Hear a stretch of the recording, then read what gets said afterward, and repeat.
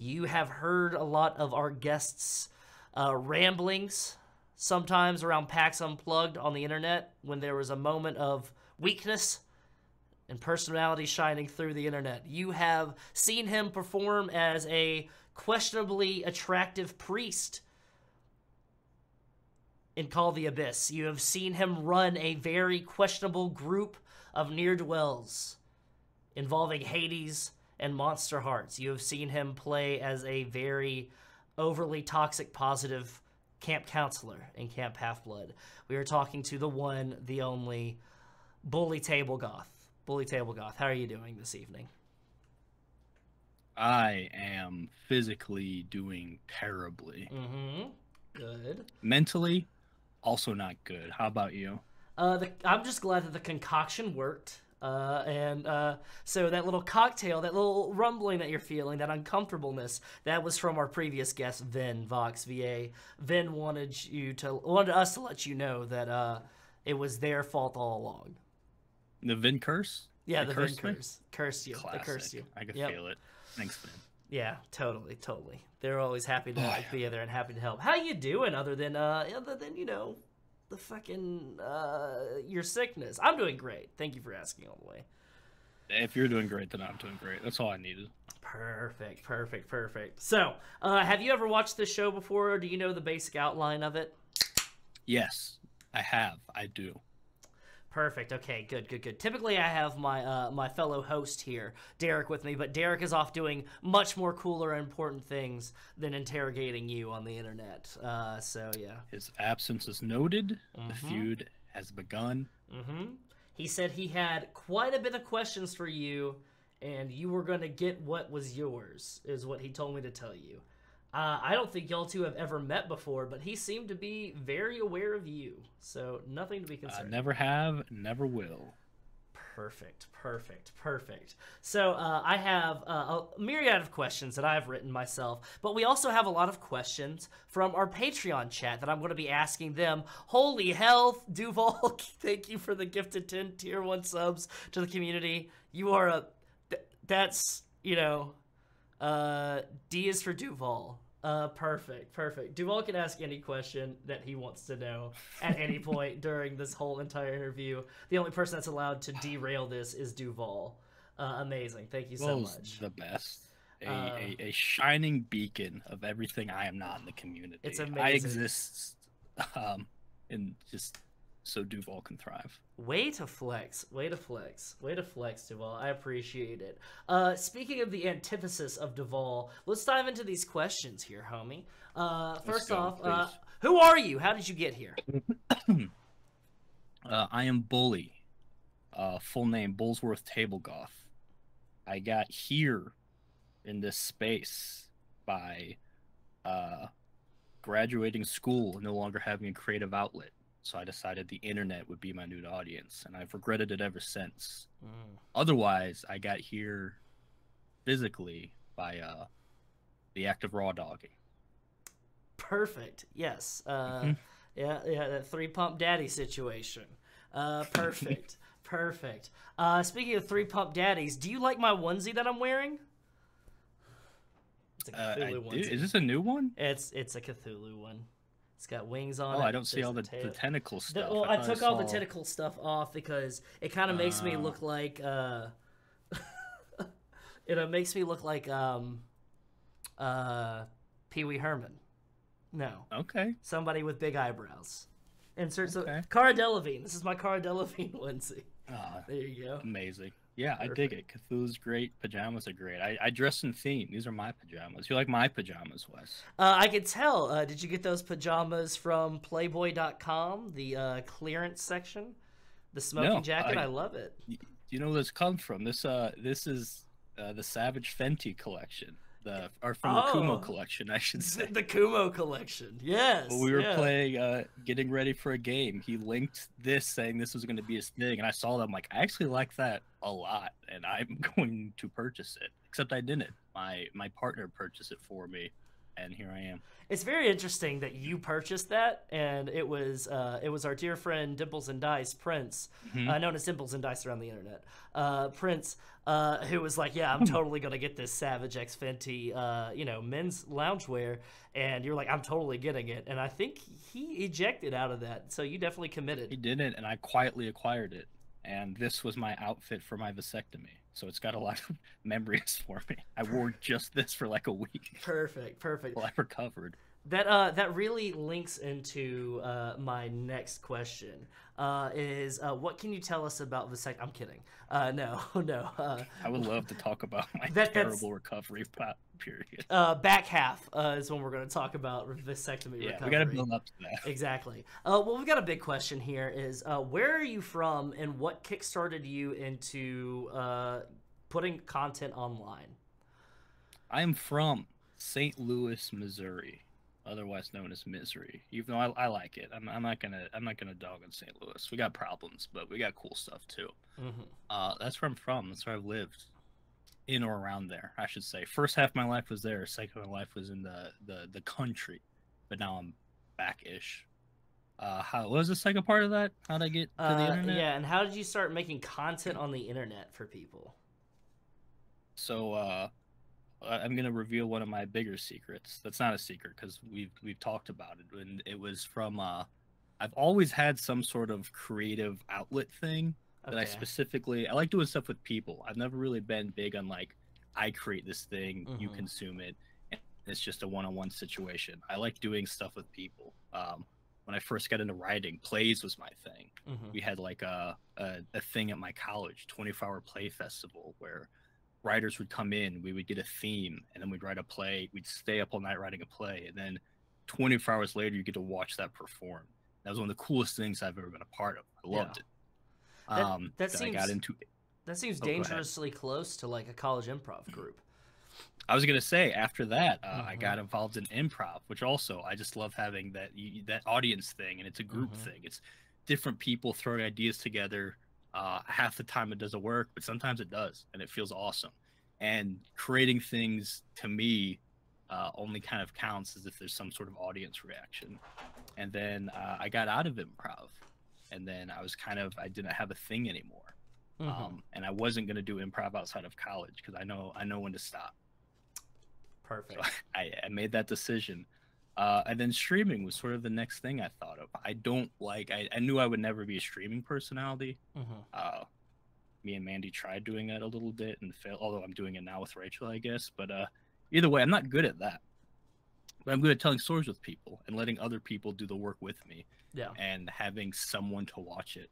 Yeah. And that's when I came up with like Table Goth. I was like, hey, me and my friends, I've played RPGs for my whole life. I'm like, of course we're all doing it because we think we're good at it. Yeah. And I'm like, I'm great at this, so I should share my talents and my friends' talents with the world. And it was hard. It was very hard, and it sucked because we did it in person, and we don't have a tech person. We don't have anyone with production experience. We don't have anyone with you can tell. Watch our early stuff, you can tell. But I stand by the stories. I stand by the characters. But that's how I got to streaming. And it didn't immediately fail, so now I'm still doing it. And right when I was about to quit, COVID happened, and then there was nothing else to do. So I'm like, you know what? I'm gonna stay in it. But I'm gonna play instead. So I joined a couple games as a player, and then the Thonic Kids things happened. That was gonna be my last thing I ran. And here we are. Now I can't stop. I'm in it to win it. So you once described yourself as the Ric Flair of the tabletop role-playing whole sphere, but now you're saying that you're more of a Michael Corleone because every time you try to get out, they pull you back in. It seems exactly. Okay. They being me. Okay. To piggyback off of that question there, so you said that you like working with people more than being a lone wolf. And you've even been quoted as to saying that I could never be a Sigma grindset king. I am a total alpha when it comes to the dynamics. So many quotes from me tonight that I'm hearing for the first time. Yeah. That sounds like me. How do you feel about the Sigma grindset and ABO? Sigma grindset AVO. What's AVO? ABO. Pardon me. I don't know what that means either. You don't? No. Interesting. That's not what my card says. Anyways, moving on. Okay, so what's your least favorite tattoo that you have? My least favorite tattoo is this one, because it's also my only one. So my least favorite is also my favorite. You only have one tattoo, and you chose your chest to be your first tattoo spot. I have one tattoo, and it is my entire upper torso. So it's one giant ass tattoo. That it's fine. I got it when I was younger. I stand by it. It's a little Ed Hardy now. It's a little prison tat, but you know what? I'm not gonna hide who I am. I got a little Ed Hardy in me. I got a little prison in me. So. Can we go ahead, producer? Can we go ahead and put that out as a quote? As I've got a little prison in me. Okay. You can take that a few ways. I can take it a few ways. That is your words, not ours. All right, Gulag Greg. We have an audience question here from Duval King Jacob. It says, my question for Bully is, can you tell the people at home the incredible outfit you were wearing at Dimple's pre-party, pre-PAX Unplugged, and where your amazing comes from, i.e., who did you sacrifice? You've managed to fit in 3 questions into 1 question, and I think that's the most impressive thing that has happened. That's Duval style. That's Duval style. Hang on, I'm gonna have to find this so I could, because that was 3. Tell people incredible outfit. The outfit I wore, because again, I am incredibly inauthentic. I like having a mask between myself and the world. So for PAX, I was like, instead of dressing like a normal person, I'm just gonna be in practically a costume. And because you're all a bunch of nerds, you loved it, and that made me love the people even more. What was I rocking? Was it the turtleneck? It was the turtleneck. You had the black turtleneck with the fur coat, black pants, the black pants. Yeah, my thrifted fur coat, which I love that thing. I bought that for a Cruella de Vil costume. Where I did a. I was Cruella. Had some Dalmatians with me. It was a good time. It was serving me well ever since. Interesting. Glasses changed courtesy of Miss Petty Dreadful, and a hat. Was that perhaps your costume from 2018, Halloween 2018? No. Oh wait, the Cruella de Vil costume. Cruella de Vil? Yeah. I don't know years. Maybe, probably. Interesting. I'm big into or group costumes or couples costumes. So if you could tell me who I was dating, I could tell you what I dressed as, and that's about it. All right. I once dressed up like Mickey Mouse to impress my ex-fiance. Note the X on that. Moving on. You have written something called The Player's Guide for Vampire the Masquerade 5th Edition. Now, before we talk about that tome and that little undertaking that you took under, let's talk a little bit about Table Goth. What is Table Goth? What isn't Table Goth? What Table Goth isn't is a successful and respected TTRPG streaming group. What we are is a group of my IRL friends, none of which had played Vampire before, got together to do a little Vampire, put it on the internet, and have fun with each other. That's what we started as. Okay. What have we done together? We LARPed together. We went to a LARP, which was great. Got to LARP with Jason Carl and Alex Ward, Shane Easton, Justin Achille on the 1s and 2s DJing it. We tried to get fully into the vampire stuff. We did for a little bit. I still love vampire. It's still a World of Darkness stan. And now we just sort of do whatever. That original group, we technically wrapped up our original game. I have problems with my head, so I still have not actually released it. It's been done for months. I just have to put it together and release it. That was cool. Now we're just doing whatever.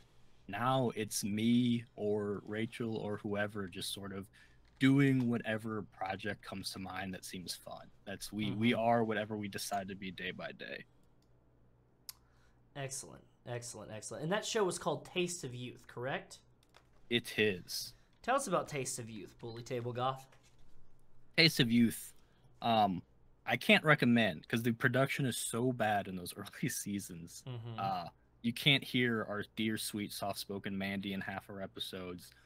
It's us in a basement trying to do real-life production with cameras and lighting and You can't see the quilts we have like stapled to walls to help with the echo. Each day took an hour or more of setup. Half the time we lost like whole chunks of the game. It was hell, truly hell. But I loved it. It was still very fun. I love that story. I love those characters. I stand by it as a game 100%.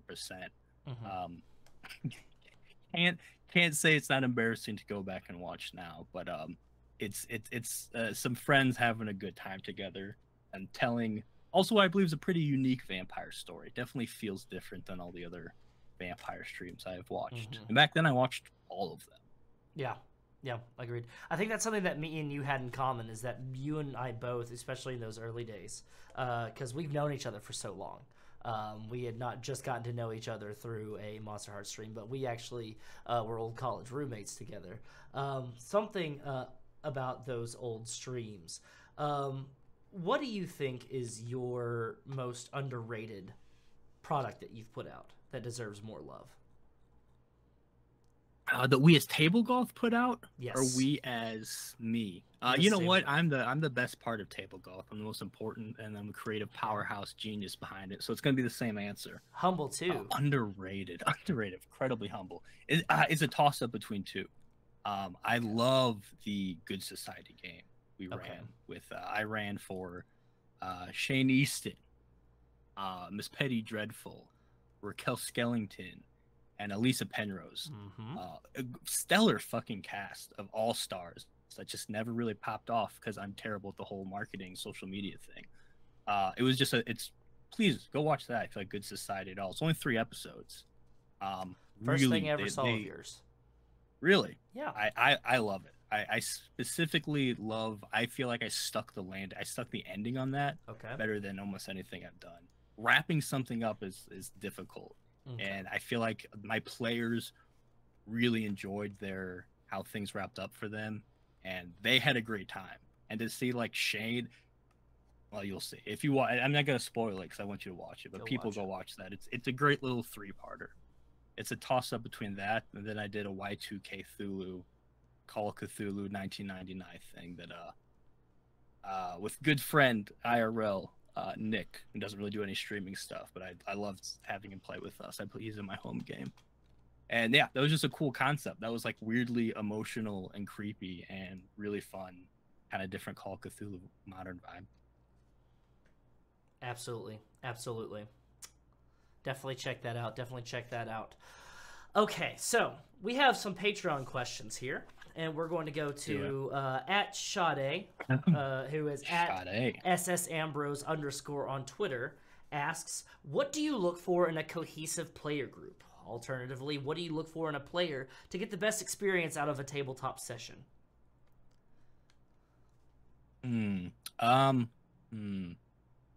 Trust. Trust is a big one. I've been in groups where there wasn't a lot of trust between players, and I've been in groups where you might not have the all-star players, but it's a group that all trusts each other, and that's going to go better 100% of the time than a group of professionals who don't really have that level with each other. It's always going to be a inferior product to a group of people who just fully trust each other to tell the best story they can. That's trust is a very big one, and then someone willing to make decisions and realize there's a difference between a stream game and a non-stream game. Right? Yeah. I've played in year-long campaigns where they're like are hardcore whatever, and you got to do what you got to do. You got to play to win. But in a stream, things need to happen. Things need to be fun. And I specifically will select players that seem a little bit chaotic, but I know they're going to make chaotic decisions that I'm going to love dealing with. So. And that goes with trust, right? If you're gonna be in the wild side, you need to be able to trust each other to be wild, and then to rein it in and do those things. So that's the combo I'm looking for. Interesting. Trust and due diligence, a can-do attitude, willing to go the distance. Buck Wild, excellent. Speaking of Buck Wild, we have at VinVox VA, who is also a member of our Patreon Comfort Club. Well, you can't do that. You should have checked the waiver. So what's the best piece of advice you've ever been given? I ever been given advice? Has anyone thought that was worth trying to help on my path to never had whatever? a doctor or anybody kind of. Never had a doctor, period. Okay. Best piece of You advice did say I've you're from gotten. Missouri, so that does track.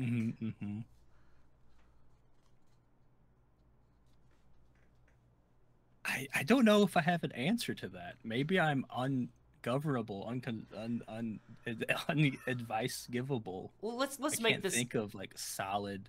let's make this a little bit more t-ball for you then. What's the worst piece of advice that you've ever given? Oh man, I love telling people to go the nuclear option. I don't know if that's the worst advice because I think the nuclear option. Oh, you're a is real valid. Princess Daisy type of character, aren't you? Yeah. Aren't you tired of being yeah. nice? Have you ever wanted to go ape shit? Absolutely. That's always my go-to advice for anyone with a problem for anything. It's the, The best advice. You know what? I'm gonna say. I won't say personally what it was, but you know who gives great advice, and also gives me bad advice all the time is, shout out Mandy Morose. Okay. She's one of the few people I will reach out to. Like, hey, here's a situation. What should I do? Because I know one of two things are gonna happen. One, she's gonna tell me to go the nuclear option. She's one of the only people angrier than me, and then I will be able to see that, be like, that's too much, I'm gonna do this instead. So I secretly get good advice out of it, or a lot of times she gives me very solid advice on what to do as well. So I'm gonna say best advice giver I've had was her. I don't know what specifically that would be. Excellent, excellent. So let's go ahead. You mentioned Mandy Morose, the better half of, the better, I guess I could say, fourth or third of Table Goth here, said by some, not my words, some. It's on the card here. Fair. But you have started, I mean, you essentially started Table Goth with Mandy. You have a series of videos that talks about Vampire the Masquerade and kind of gives the ins and outs and some storyteller tips and some player tips and a little bit of a deep dive and everything of that nature. What got you two started on that, and why am I not interviewing her for this season finale? Why am I interviewing you? You should. I would love to see her on here, and you're gonna get one of two things. I don't think either one of them's gonna be good, but it's gonna be great content. Okay. How do we get started on that? I saw. That's how I learn games. Okay. That's how a lot of people like. I like watching a video of like, here's how to do the thing.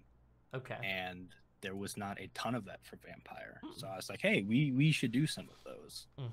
But again, I don't like just being the personality myself. And I was like, Mandy is gonna be here with me, because Mandy knows very little about this stuff, but she's going to learn alongside with me and give her perspective as we try to explain stuff. Okay. And also, I'm going to be able, from the business side of things, right? There's a good opportunity. Like those videos do very well, so it's just a smart thing to do. And then you get Mandy Morose to stick in your thumbnails and trick people into clicking that way to find out we don't know what we're talking about. So it was just an underhanded tactic, and also something I really enjoy doing and having fun with. Excellent. Well, shout out Mandy Morose. I don't think I've ever heard Bully talk nice about anybody other than you. And I got to know what kind of dirt you have over him for that. In person, I am scared of. Speaking of being scared, you concocted a pretty interesting way of mutual aid and fundraising called No Kindred Hungry. Am I correct in that manner? You are. That seemed to be a brainchild of yours. What is No Kindred Hungry? No Kindred Hungry. Back in the Wild West days of Vampire, there was a handful of us who sort of started early with the release of the game and then started our campaigns. Now there's tons of them out there, many of them great. But there used to only be a few of us, and there's a lot of us, a lot of DMs, GMs, storytellers, whatever you call it, do that a lot and don't get to play a lot, or at least that's how I felt. Like, it'll be cool that all of us who run games get to run games for each other and just sort of rotate being players. I thought it was an interesting concept. I was like, let's do that and do it for a good cause. And at the time, I chose the No Kid Hungry, which I chose that first, and then I was like, oh, No Kindred Hungry is fucking, that's a great name. That's still a great name, right? So we did that. We brought in some guests for things. Shane was involved in as well. Shane got to run her very first vampire game, which was amazing. Yeah, it was a good time. We raised a good chunk of money too, and got to and also was a good way to sort of do it.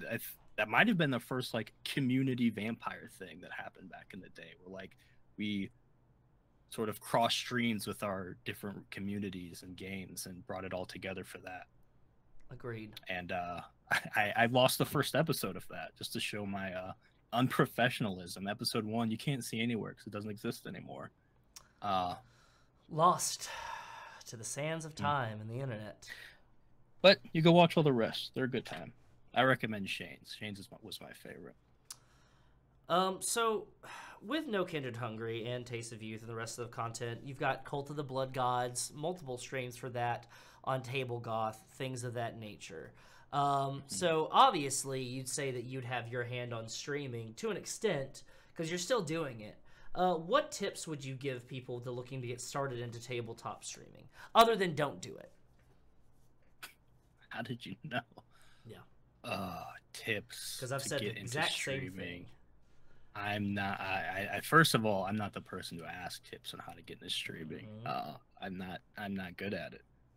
But my tip is you need to get in it for the right reasons. I'm gonna say that if you're looking to get into space for a fame or money or anything of the sort, you have not done your research, my friend. Go look at some of the most successful among us, not including Critical Role, because they are an extreme outlier, and you'll see that even making it isn't really going to get you a lot of that. But if you're having a good time and just wanting to create stuff and tell things, tell good stories, but also, of course, you want an audience, you want a brand, there is room to grow. This whole business can only go up. I don't think it's going anywhere. So like the opportunities are there, but I think some people get into this looking for immediate gratification in those ways, and that's not going to happen. But there's a lot of other ways to take happiness. As long as you could be happy with doing other stuff or other parts of this give you happiness, just go into it with the right head. Just my advice. And don't be shitty to people because we all talk. Clearly. And to kind of touch on that, because there's been a lot of talk about what is considered professional, what is considered safe, what is considered, the decent or the right way to take part in this quote-unquote TTRPG community. I've had other guests that we've talked to about that. We really hate that term. Jacqueline Brick, or Jax, stated that she prefers the term a tabletop ecosystem. Because that's kind of what we live in. It's not a community, because a community has, standards and ways to protect each other and a baseline kind of,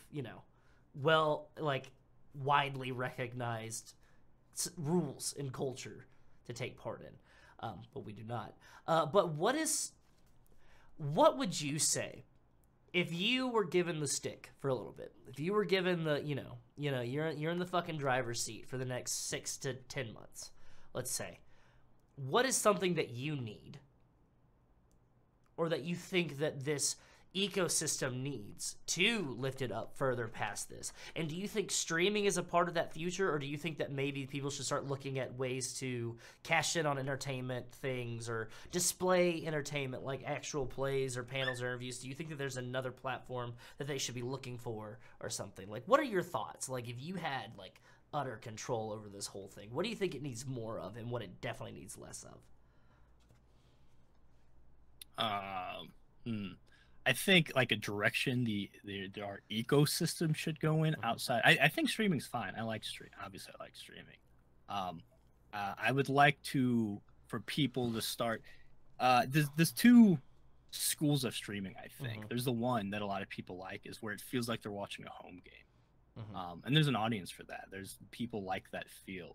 But then, of course, you're competing with other media, and other media is highly produced and polished.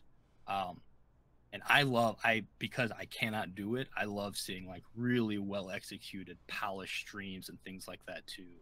Well edited podcasts and things of that sort. And I think if RPGs are going to sort of break into that, they need to be able to sort of present themselves on par with a lot of the other media that people consume.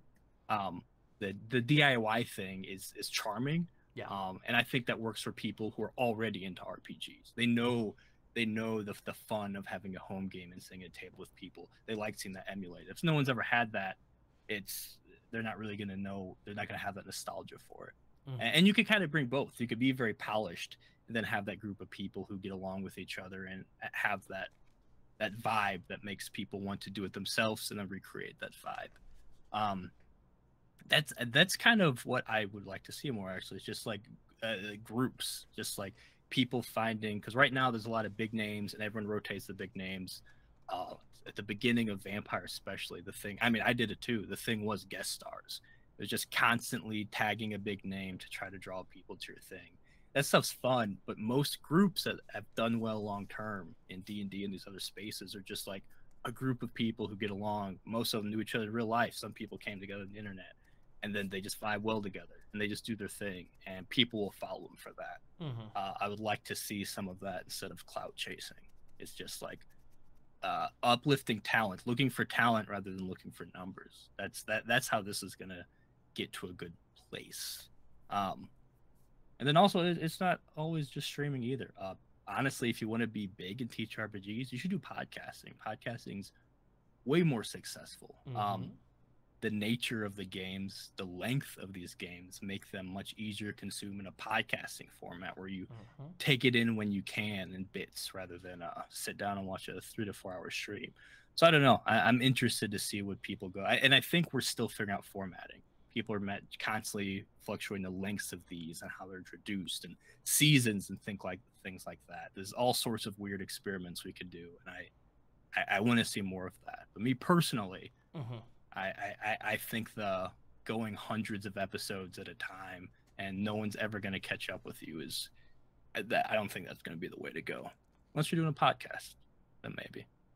So yeah, that would be my general kind of direction, advice, stick wielding, I would say, because I love seeing RPGs thrive, this space get big and better. Because also and writing. I'd love to see more people writing stuff and introducing stuff and having weird little indie RPGs and just our RPGs could be so many things. I love seeing the different sort of emotions and experiences that these new games are or some of the old games are trying to emulate. So more people playing means more people writing, and that's a good thing. Indeed. At Werewolf Feels in the chat says, so which of these two is Table Goth, just out of curiosity? Where do you see yourself in this whole scale and this spectrum? Which of what two? What was my two things I said? DIY or kind of well polished? So we're transitioning. We started very DIY, not polished at all, and it was like it was the people I played with in real life to get. Though that group in particular, we had not actually played a game together.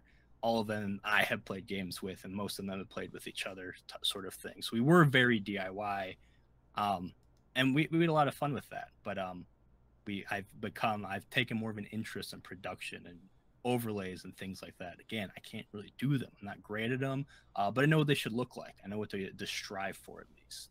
And now, as Werewolf Feels know, I make people send me photos of themselves and little intro videos of themselves. So I can do trailers. I'm starting to lean into the production side of things. So that's the transition I would say Table Goth is heading. But still trying to tap into the feel of this sort of a people having fun together type thing. Excellent. At Ashenworks in the chat asks, are you the table or the goth? The table. Always the table. I am the table. Excellent. So to kind of mix things up here, on December 3rd, 2021, near the Pennsylvania Convention Center, which is at 1101 Arch Street in Philadelphia, PA, you were walking down the street with the April Ray Gun and Prince, also known as Dipples and Dice Around the Internet. There are two other people there. One whose name I shall not use because they are just a harmless bystander in this entire thing, and then myself. There was a conversation that proceeded that was talking about improv comedy groups, particularly the ones that are in college. And through the nature of that conversation, two of the people there at the April Ray Gun and at Dibbles and Dice Around the Internet proceeded to bag on me to start essentially just verbally destroying me because of my participation in improv comedy in college. Now, I have to ask you at Bully Table Goth, you were there, correct? Yes, I recall. Okay. So, while you were there, did you, in fact, at any point try to steer the conversation away from such conversations as bagging on one person for being involved in college improv comedy, or did you, in fact, join in on the fun? This is what was going through my mind. Okay. Okay. Comedy was... You can explain yours. I just need you to answer the question first, and then you can Oh, what I explain yourself. did? Yeah. What did you do? What did you? I joined in on the you being immolated in the street in front of everyone. Immediately and enthusiastically joined in. Yes, I have never ever felt like a grunt from the popular video game series Halo before in my life until that moment. So you proceeded to join in on all the fun and games and everything. Kicking you as you were down. Yes, so to speak. And I will say, had they started physically kicking you, I would have joined in on that as well. Now, there is, in fact, a vulnerable moment that you had at PAX Unplugged that we will not go into detail for due to the amount of the public that was involved in this situation. And I feel like it involves its own separate investigation into what happened. But you made a confession to me, did you not? I did. What was that said confession? I later told you that I not only enjoyed improv, but was also in a college improv group. So you yourself are saying right now that in that moment when we sat there and we had a vulnerable moment with each other, you let me know that you, Bully Table Goth, if that is your real name, it is, not only jumped in the degradation of somebody's college pastime and kicked them while they're down, but you yourself were an active participant in said pastime yourself, but you kept it from the rest of the group until the time had passed. That is correct. But I confessed, and I didn't confess later because I thought it would make you feel better that I also did improv. I confessed because I knew it would hurt you knowing that I did this thing to you while also being guilty of it myself. So, Your Honor, before I present to you the rest of the evidence that I have before the jury and our defendant here as well, I just have one question for the defendant. If you could go back in time, on the eve of that night, would you change anything? You know what? I would, actually. I would have dunked on you harder, faster, and stronger in front of everyone. I would have started a physical assault and publicly beat up an improver for being an improver. All right. That's my only regret. That's all I needed to hear. No further questions, Your Honor. But I will say, I want to let you know what was going through my mind, so people just don't think I'm a bad person. To see that I'm a product of conditioning. Okay. My friend group in real life, we have a saying called "blood in the water," and usually at some point, someone's being targeted for something similar. We're making fun of them or doing something, and it's always a pivot. The trick is to never be that person, and to try to immediately latch other people on to go after that person. So once we smell blood, we're going after it. And when you first mentioned improv, if I had been faster, I immediately was excited when you said you did it. The words were on my mouth to be like, oh, I also, like, I was going to start talking to you about it, sharing stories, whatnot. Because improv's a lonely existence, and I was excited, and the only people who care about it are people who do it. So we're about to have a moment. But then those of you who know April Raygun know you don't get on the other side. April Raygun made the first cut, and then I saw, oh, April doesn't like this. And then Prince Dibbles the Dice on the internet opened the wound further, and I'm like, oh, none of them like this. And then I was like, I'm not going down. I saw the blood, and you were the one bleeding, so I'm like, I gotta be in on this. I gotta be in on the assault, and I did. It's a survival tactic, and there's something exciting about it. It's something that made it more fun, knowing it was naughty because I was guilty of it myself. It made it all the sweeter. Interesting.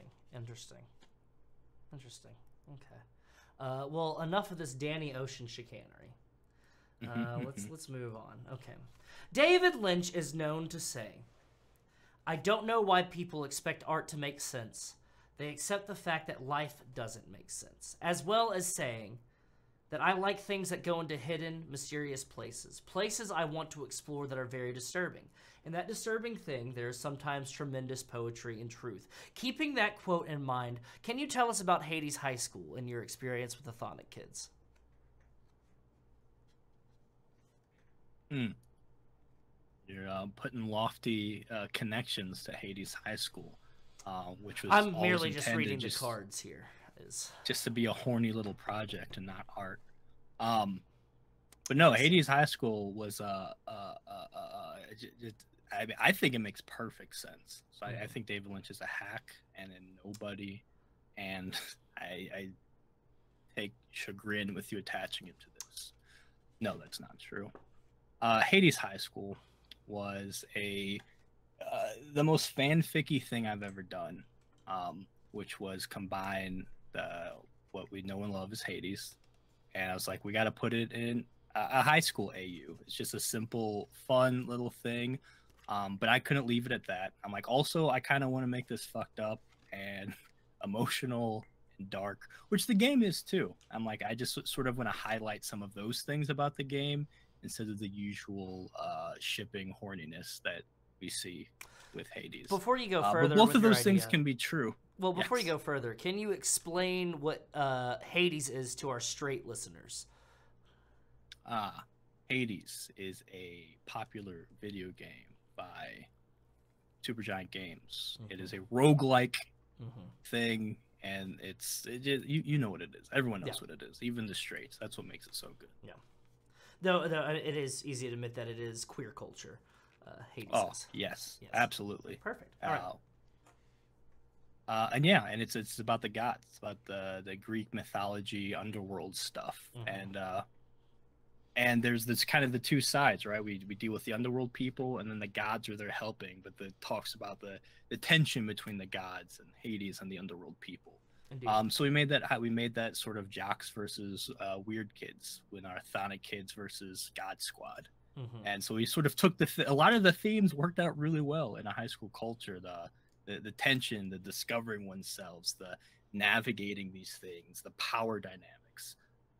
And then, of course, we got to get into the weird, dark mystery aspects of it, too. And something's not quite right here, and let's figure it out. Got it. And you said that perfectly fit within a high school AU type of situation. And why did you think that Monster Hearts was the perfect system for such? Because Monster Hearts is the best high school simulator game RPG around, and it's very simple mechanically. The idea of sex moves and darkest self goes so well, I think, with the Hades universe, specifically the characters that I wanted to represent in there.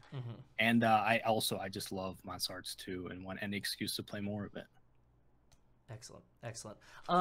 At Critical K has a Patreon question here. What is your favorite Monster Hearts 2 skin to play, and what is your favorite one to MC? I guess to have in a game that you're running, essentially. I've only played it once. I only played Monster Hearts once, ran by Miss Petty Dreadful. I played the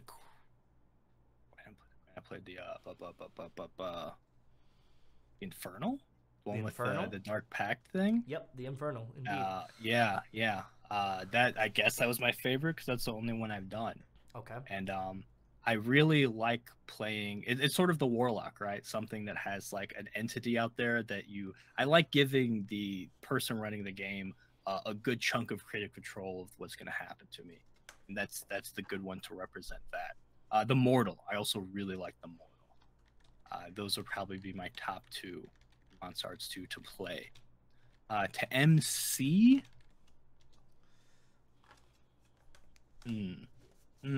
which one do you think is imperative to a Monster Hearts game? I mean, maybe the Mortal again. No, you know what, Queen? You got to have, if you're doing anything with Monster Hearts, anything with like high school, you have to have a Queen character. Interesting. Interesting. So you've already had the genius of recognizing that Hades is proper ground for fan fiction, like ships and high tense dramatic situations mixed in. I understand you also wrote the skins for that game as well. You transposed them to fit for the gods and everything like that. What is one AU or IP or anything that you think you would like to run in Monster Hearts next? Run in Monster Hearts? Mm-hmm. Hmm. Hmm. I would sort of like to do. I mean, not. It's. I guess it's not answering the question, right? It's not an AU IP type thing. I kind of want to do. Well, I guess I did kind of do it in Hades a little bit, but a no parents situation, Lord of the Flies, but without all the problems, Lord of the Flies, could be interesting. Mm-hmm. Um, God, what's an IP I actually care about and like at this time? This is for you, not to impress other people. I do have to, unless you were talking to yourself. No, I always talk to my. I've never. I Never not talk good at to impressing yourself. people. I never don't talk to myself, and I got over. I used to be a insufferable hipster. I did a lot of self reflection. Now I'm on the far other end of the spectrum where I never try to impress anyone. Interesting. Your question for the Monster Hearts question. Yeah, all right, Your all right. answer. I'm thinking, what am I into? What am I into? Oh, you know what I do? I do Pokemon. I do Pokemon. But in Monster Hearts? Interesting. There is a sports supplement that was written by Avery Alder that might help, maybe, potentially. Ooh, okay. I've thought about running Friday Night Lights scenario using that. But less about what I want to do, projects that I'm probably never going to get to or stream or anything like that. Rest in peace. Well, not rest in peace, but one day we'll get to Whimsy World. Okay, excellent. What was the band that you clung to the most when you were younger, say around high school, college era, that you listened to, but not to impress other people? One that you actually genuinely liked? See, high school is my peak hipster. Everything I did was to be cooler than the country people I went to school with. But I liked it. You surely had to have time to yourself. Yeah. No. No? No, but also I unironically loved most of the things I loved. High school, my big two are still my big two. Okay. Although I will say, hit me harder in high school than Say Anything. Say Anything was my yeah, that was high school for me. You and I had a common one during one of the recordings for Hades High School. I think it was previous to Hades High School. We were talking about music on our character playlists, and one such utilized was "Walk Through Hell," or "I Want to Know Your Plans" by Say Anything, and that got us talking about Say Anything and our mutual love for Say Anything. What is something that what do you like so much about Say Anything, or what is so relatable to Max Bemis and the rest of those boys from Hollywood, California? I like them and another mutual band we love, which is Manchester Orchestra. I love bands that do songs that are very personal and unique to them. They're not trying to write songs that are like, I have a crush on someone, and like everyone can relate to that. They have weird specific lyrics or like things that aren't like perfectly applicable. Okay. They were in a headspace when they wrote these things, and you're not going to ever be in that same headspace as them. But I love your take on it. As by you listening to it, you're going to put your own situation into it, and some of the weirdest lyrics that they meant one way are going to mean a whole different thing to you. I like the interpretation that has to happen, and I was the main character, right? So I got to really attach a lot of my own shit to Max Bemis's lyrics that somehow were perfectly also fit me, but also they wouldn't have fit anyone else, right? Just me and Max Bemis understood this stuff. Yeah. And yeah, I rode that shit to the ground, and it was angry, but it was also dramatic and emotional. It was weird, poetic, and also the actual musicality was just so fucking good. Yeah, loved it, still love it. Interesting. What would you say is your favorite Say Anything song? That I've never had it rotates, because again, each thing it's so mood dependent on me and has like a specific thing I'm looking for that it's a rotation. But is, if you count Is a Real Boy Was a Real Boy as one album, it's always something from that, one of those. Okay. Whoa has been popping up for me again. Love Whoa, love Writhing South. Okay. Actually, maybe Feudal's my favorite. I don't know. Again, it's gonna change. It's gonna change. Really like the Feudal though. Interesting. So, when Max Bemis said, "What do the old people teach us but how to die, die, die? What do those hissy fits teach you except how to cry, pussy, cry?" What do you think he meant by that? I think one of my favorite lines is what he meant was, "Nothing makes sense, so I don't think about it. Gotta go with the ignorant, eat, sleep, fucking flee, and forwards that's me." That was my personality. People go to movies and get a new personality. I heard that song, and that got a new personality. Perfect. Perfect. My favorite lyric from Say Anything was, "I remember it vividly, love. I've been walking erect since the moment we've met, and I caught your eye." Moving on, what movie do you think was the one that quickly grabbed your attention that you wanted to morph your personality the most, like the protagonist? I just had a whole conversation with Miss Petty Dreadful about it's been a minute since I've had a movie that did that. And I was kind of bummed out because I feel like that used to happen. So which one did it the most or most recently? I would just say, what was the one that's the quickest? Like, what is the one that you latched onto that you were like, this is who I am now? Was it like Fight Club? Was it Blade Runner 2049? Was it Boondock Saints? I was gonna say Fight Club's up there because of course it was, right? Yeah. I was in that demographic back in the day, and you know what? I still stand by Polinick's writing somewhat. Well, I'm a big fan of Choke. I think that's Choke. I love Lullaby. Lullaby is great. It's weird that Fight Club is like one of his worst books that he's written, but it's like one of his it is the worst fandom by far. That's definitely. Like everything, a fandom destroys it. No one hates fandoms like I hate it. It's internet leftist Jordan Peterson, Chuck Palahniuk. But like the internet before our internet, you know, the internet when we used to think the internet was cool and hip. Exactly. Changed my whole personality. And I don't fucking know. You know what? Because you know what it was? No Country for Old Men. That Javier Bardem as Anton Chigurh. Anton Chigurh. Yeah.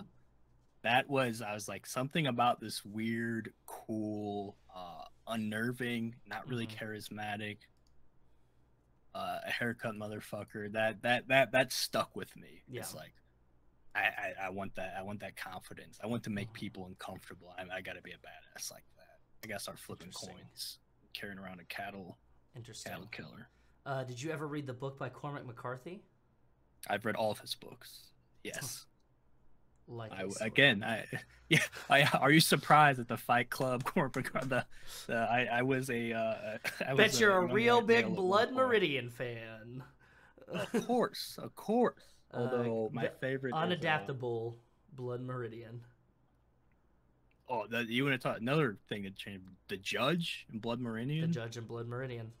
Makes sense. The whole reason why that will never be turned into an HBO show or a movie series is because of that one character. That's a very important character that you cannot take out and you can't water down. Very interesting. All right, we have another question for our Patreon. I'm kind of working my way backwards again from them. At Critical K says, what other World of Darkness or Chronicles of Darkness splats do you like other than Vampire? What would you say is your most favorite? You walked right into my trap for me to talk about not only my favorite World of Darkness game, but my favorite TTRPG period, which is Mage the Ascension. You say that I walked right into your trap, and maybe I walked into a trap that I laid for the both of us. We shall see once we come on the other side of this in this conversation. All right, why Mage? Mage is the most rewarding game for someone as far as character building. Okay. It was also my first World of Darkness game, And before that, I had played games that, which is most games, that you pick a class and then you level up in these classes, which is great. That makes sense.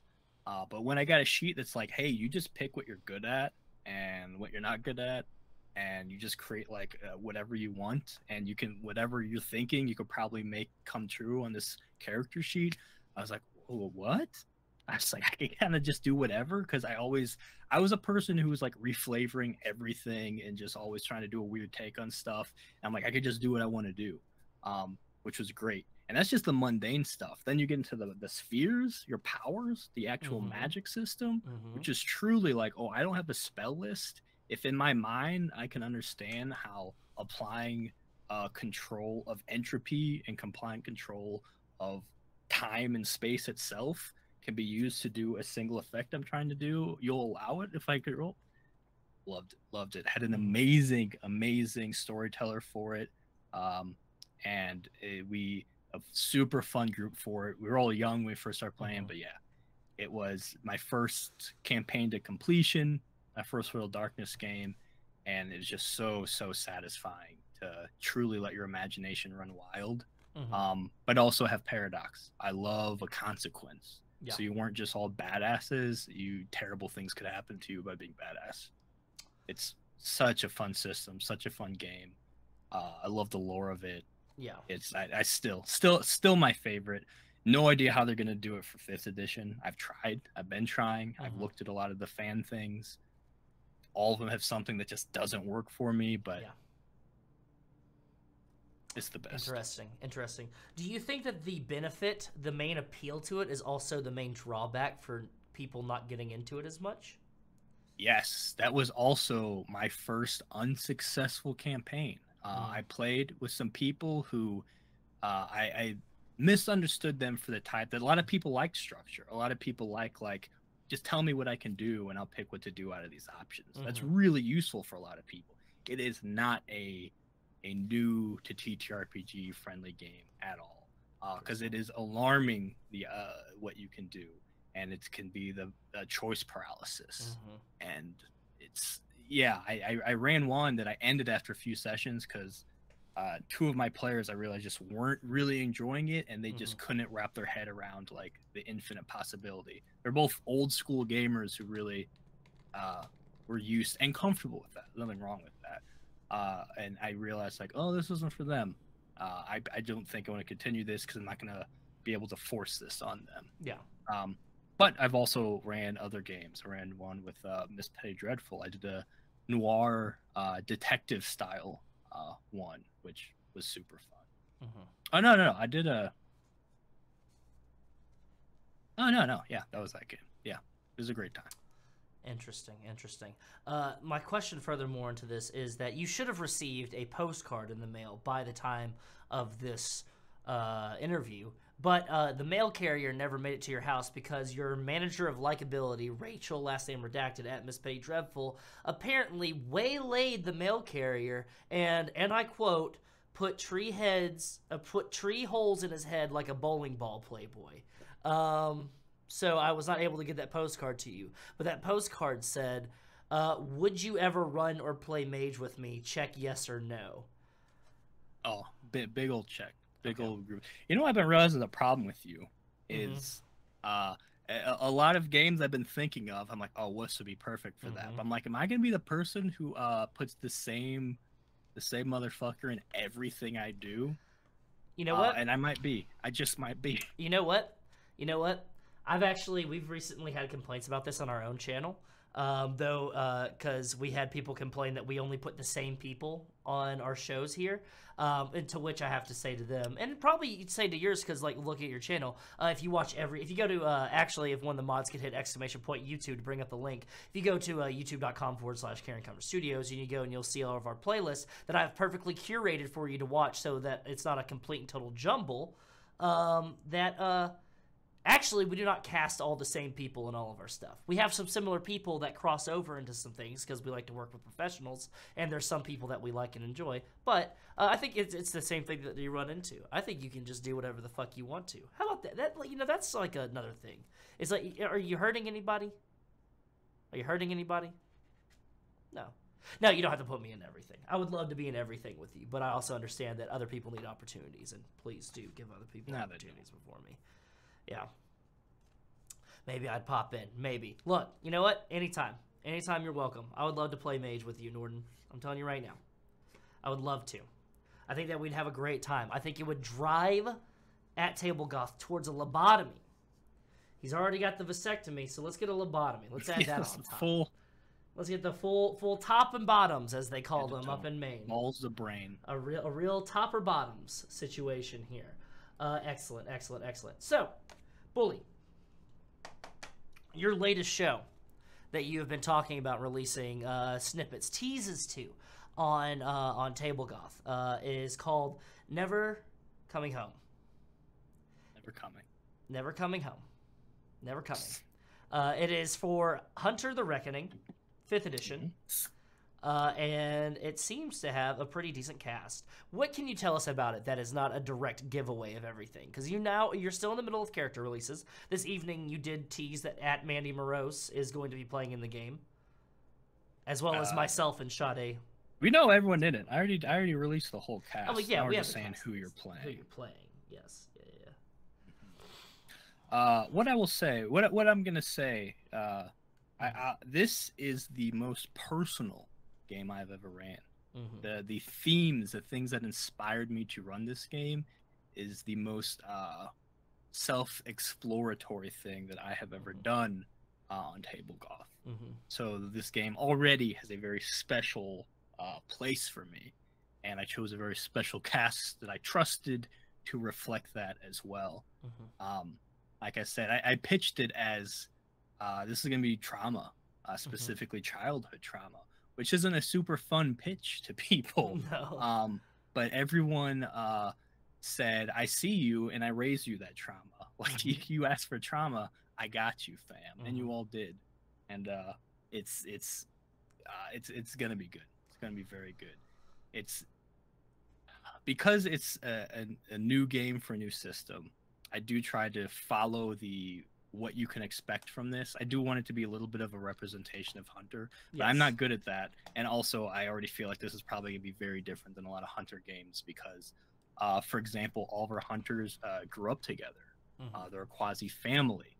They have a lot of similar things where I feel like most Hunter games, it's everyone had their thing, and now we're all together as a cell, and we're taking out the baddies, which is fun too.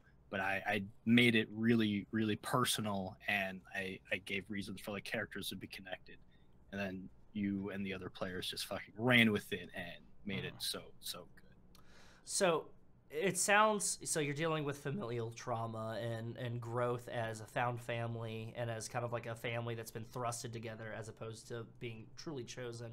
Also dealing with the core values and the themes of Hunter as well on top of that. What kind of media comparisons can you make to this? Like if you were just tell somebody, oh, I like this, so if you like this, then you'll like Never Coming Home. The pitch. What did I had one. What did I say to you guys? I said it's a little bit of Preacher. I think I said a little bit of American Gods, maybe. Definitely some Haunting of Hill House. What else did I have in there? Maybe Umbrella Academy. Yeah, you had Umbrella Academy in there as well, and the big one, Supernatural, as well for the monster. Supernatural, yeah, which I never really watched. Recently started to try to watch, and yeah, I've talked about this. Doesn't hold up great in a lot of ways, but it is what it is. Yeah, I mean it's a decades old television show. Yeah, makes sense. Makes sense. There's one that I added to it, and this is my own personal experience with the game thus far, and that's True Detective. Primarily portions of True Detective Season 1 and a lot of True Detective Season 3, particularly the location. It does take place in the Ozarks. Yes, Season 3's in the Ozarks. Yep, and as well as the kind of the way that you manipulate with time a little bit. Now, I hope I'm not spoiling too much, but there is a little bit of manipulation with time within the game, and it's actually quite interesting. We're doing some weird stuff with it, but we're also doing some really cool character work that I've never seen done before in a game, I will have to say. And that is a testament to you for doing that, as well as the players, who are very good people, and you should probably... all of you have embraced that and are as I've said to you as players before, is you all have understood the assignment, which is so gratifying. Yeah. Yes. Well, I appreciate it. I appreciate it. You're a good conductor in the front of the choir. And that's the last nice thing I say about you, because we're going to get to another question here. We have a question from @VinvoxVA. Who are you and what gives you the right? Who am I? I am your rival. I am your sworn enemy. I am the conductor of your downfall. And what gives me the right? Someone has to stop you. Okay. And everyone else is too much of a coward to step up to Vinvox VO and say, I don't know why you're VO in this, and say no. And I'm willing to say no more Vin. If Vin was here right now, what would you say to Vin? I'd say let's play in a game together. Let's see what happens. I wonder if our characters will get along and have fun. Interesting. Now, your producers that are at Bully's location, can you go ahead and let Vin inside the room here? I wish. I'm just kidding. We have Wish. not done that yet. As you could say, nunchucks ready. We tried to get Vin there, but the person that was leading the train conductor, the train that Vin was on, has been taken care of by the manager of likability, at Rachel, last name redacted.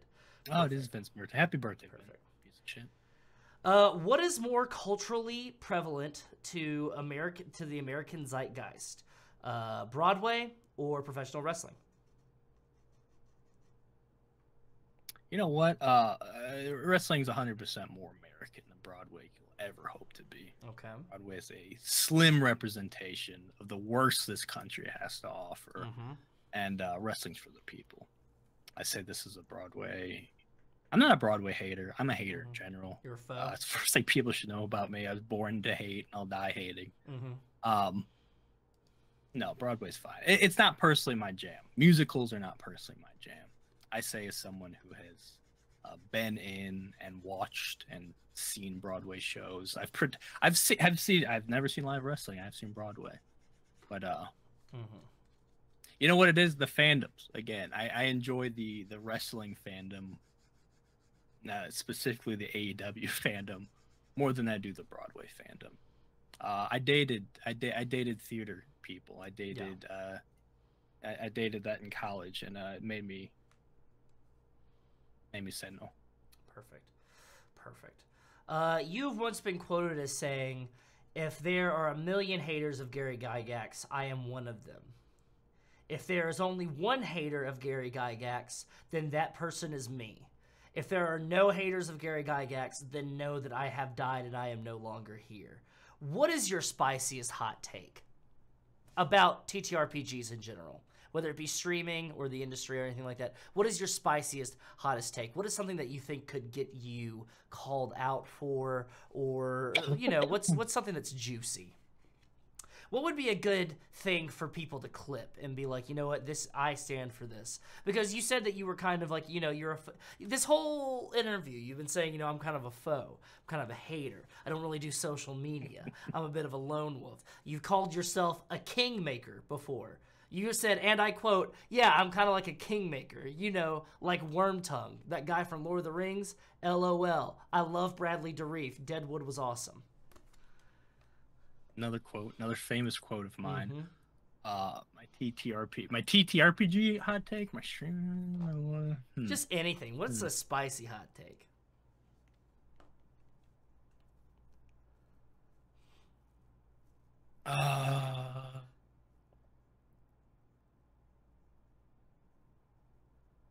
Say it's not directly. Someone is gonna be like, "Oh, this is about me," and then get upset. Because I also don't want the smoke. I just want the hate. I want the hate from behind the scenes. Okay. My hot take is that I'm going back to the guest star thing. I'm gonna say it's gonna apply to a lot of people, myself included. That's what I'm gonna say. We've done the thing. Okay. But having a famous person in your stream doesn't really do shit. It's gonna get people to watch that maybe. Although I've looked at the analytics, it doesn't really. and then really just disrupts the flow of what your actual group was trying to do. And people who overdo that, it's just stop chasing coattails. Just build something cool yourself, and hope cool people and more successful people want to work with you as a result. That's my thing. Although I say that as someone who got the famous werewolf fields in the game specifically to clout chase them, so I'm a hypocrite too. So here we are. Okay. Interesting.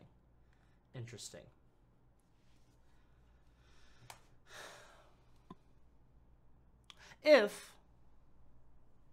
there was one thing that you wanted to be known for before you leave this earth, what would it be?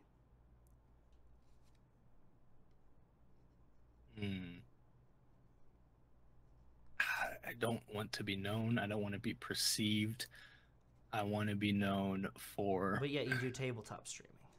Yeah, exactly. I want to know for being a hypocrite. Okay. That's what I want to be known for. Well, there's plenty of those out there. Yeah, I'm in good company. Not here, a lot of them have been on Twitter today. In the community. Yeah. What do I want to be known for? Just doing something that's like, oh, that was cool. That was fun. That was different. Right? I'm built different. That's what I want people to think of. That was an interesting creative thing on the thing I like. Yeah. That's enough for me. What has been the best payoff in AEW so far? Hangman Adam Page versus Kenny Omega, and Kenny dropping the belt to Hangman Adam Page. CM Punk reveal in Chicago. Lucha Brothers versus Young Bucks in a steel cage match for the tag team titles. Or Julia Hart being established as one of the members of the House of Black. I see you're leaning and you're pointing directly at Julia Hart, now known as Julia Blackheart, I guess. There. To me and fans, yes. To you and fans, right there. And that is your favorite member of the House of Black, correct? Yeah, and I love House of Black. I love all of them, but the Julia Blackheart, that's as I said in our Goth Girlfriend stream this week, was a psyop operation. Julia Hart was created specifically to target me, and it worked. It worked 100%. Excellent. As someone in high school dated a cheerleader and then followed up by dating a very alt girl, Julia was pulled from my psyche, and it's the best. It's been my favorite payoff so far. Whoever thought of this was great. I love how long it took too. Like the build up was very satisfying. Yep. And also this promo she did shows like that's what everyone's worried about, right? Well, and me too. It's like when she does it, like, will she actually like? Is she going to be able to embody? We haven't had to see a lot of like act. I mean, there's a lot of acting in wrestling. We haven't seen the acting skills of Julia Hart, really, right? She had a pretty a shtick, a gimmick that was pretty similar to her in real life. So we haven't seen her range. This promo changed everything for me. I knew not only was the heel turn complete, that she's gonna like she's not just gonna be like a little tag along in this. She's House of Black, and she's embodying everything. Interesting. It was very satisfying. One of my dream jobs used to be, and now almost is again, is being a writer for professional wrestling, and it's stuff like this. If you were a professional wrestler, what would be your name? What would be your gimmick? What would be your entrance music? And what would be your finishing move? I don't know precisely what my name would be. Here would be the story, though. It would be something to do with goat. I would want to play like a satyr-like character. I'm talking like fur pants. I don't know if the horns could really work in a wrestling thing. Okay. Maybe we could get it too. Probably not. And then it's something like that, right? Something with being like a satyr type thing, but mostly just sort of a super fun hippie-like person. I would want to be aligned with like private party type things, just like super fun, kind of off the wall, whatever. and then do the slow creep into like the dark side of that, like the weird Dionysus cult, like House of Black type thing. That would be the trajectory I'd want to go on. Like super good party person to like you have, or maybe with the best friend, something like that, and then like corrupting a group of people who are there to have fun into like, oh, this is kind of like they're dangerous. That would be super cool. Entrance music. That I've never thought of. I don't know. Are you allowed to do anything? Yeah, anything. I would do something by oh, what's the song? Sleigh Bell song I'm thinking of. The band Sleigh Bells. Yeah,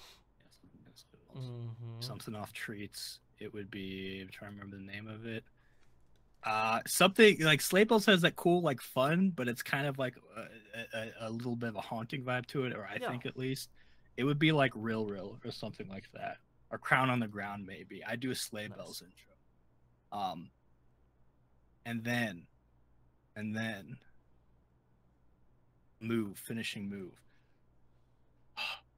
It would be you know what I've loved that, but I was someone who's super into wrestling, stopped watching for a very long time, has recently fell on back in hard. I love the rope stuff people are doing. Specifically, I'm not good. I don't know the names of moves. Yeah, that's something with the ropes. I love a rope thing. I love specifically Buckshot Lariat from Hangman Adam Page. Buckshot Lariat is inspired. Yeah. Is it Squirt? Who's the one who does the thing where like flip on the rope and then come down and do the cutter? That is Rey Fenix does the front handspring, legs hit the top rope, does a back handspring into a cutter. It's got to be something like that. Scorpio Sky does something similar, but he doesn't do the whole flip. He does something similar with a cutter, where it's like a bounce off cutter. He runs on the rope and he jumps off of the rope and does a cutter. It would be a rope move because it feels like acrobatic and goaty and stuff, but also like those are very satisfying to me. I love a turnbuckle thing or a rope thing. Well, I can't wait to see your goat man go head to head with my wrestling persona, Cliff Coles, disenfranchised miner, whose special move is the canary in a coal mine, which is a avalanche DDT off the turnbuckle. Beautiful. We gotta become professional wrestlers together. We have to. Absolutely have to. Speaking of becoming professional wrestlers together, tell us about the Vampire the Masquerade 5th edition player's guide. Before that, let me just point out something that Duval King Jacob said. Hot take, Rey Fenix is the best wrestler in the world. I will take that. He is on a constant shift between either it being him or Kenny Omega or Julia Blackheart. The best wrestler world I found her. Hey, yo, welcome. Sorry, Duval. Welcome for the raid. Duval. Welcome to the raid. Looking for a best wrestler. You're looking for best stable. You're looking for best wrestler. Got him. Got him right there. Shout out Roland D's 20s. I hope your game tonight was fantastic. We're getting the meaty. So yeah, go ahead and tell us about the we got Vampire. We got Lonzo, my favorite. Exactly. Bringing in that Roland D's raids. So tell us about the Vampire the Masquerade 5th edition player's guide that was written by you and published on DriveThruRPG through the Table Goth brand. It is okay, but you should still get it because I made it very cheap for a reason. Because I put it together way too fast, giving myself a PAX deadline, and it shows. I really, really, really need to go through and fix it and release an updated thing. But there's still a lot of great stuff in there. My favorite thing about World of Darkness was the backgrounds, advantages, and flaws. I love the idea of building a character with like cool backstory stuff that didn't just sit in a document, or wasn't just something you talked about or tried to come out through roleplay, but mechanically affected your character as well. I love that. So, and that, in my opinion, is where Vampire the Masquerade 5th edition was the most lacking. Hunter is the same way. There is not a lot in there if you're looking for merits and flaws and things like that. I played in a few games. I ran a few games and saw that like people always chose the same ones, because honestly, there was some that were just like the better ones, and not even better like mechanically, that were just more fun. And there's a lot like there wasn't even that many options, and out of those small options, there already was like half of them that were ignored because they just weren't either interesting or mechanically viable. So I wanted to just put a bunch of options, updating a lot of old ones, and then I made a lot of just brand new ones myself. That just to give people those things. And then I went on to do that with predator types and then disciplines as well. A lot of people, a lot of the old school people think vampire like, oh, they took away all my wild powers, which I don't think that's the problem. But I do want more options because, again, 2 vampires with celerity are probably going to be able to do the same thing. Yeah. And there's not that many discipline like categories, let alone options within those categories. There's usually like 2 per level, if that. Yeah. So again, I'm like, I just want vampires that feel different. I want my vampire with celerity to potentially feel way different than your vampire for celerity, and because we kind of took different directions with how we use our power. So that was my intention with the book, was just to give players, and Vampire had a player's guide. They're going to do one again, so it'll be interesting to see if I have to change the name of mine. But at the time, there's no announcement for it, so I made one because they had a player's guide that was just that, a bunch of really cool options. So I gave that to the people again. It's only $5, so there's no reason not to have it and look at it. Some people were like, oh, well, you in this discipline with this level, blah blah blah. Who cares? Just change it if that's what you want. That's some people's complaint with it, and that's about it. But yeah, it's just a bunch of cool options. So because again, my favorite part of World of Darkness, like I said with Mage, was the options when making your character, the freedom, and I wanted to just give more options. And I think some of the stuff's super cool, and you should check it out and use it in your games. I know there's a few games out there that are using my thing, and they've told me, and it's really cool to see that. That was my favorite part so far of sort of putting in the world, is actually seeing it used in some games. It's really neat. I agree. I utilized some of the disciplines from the book in a series called Indie Anarchs that you can see over on Marley Games that I was in. That was very cool. I got to play a gangrel that was obsessed with Set and the ministry. So it was very cool. Beautiful. To kind of have that gangrel, but also kind of snake-like ability. And there's one such ability that you have in there that's very fitting. It's called Shed Skin, and it's very, very gooey.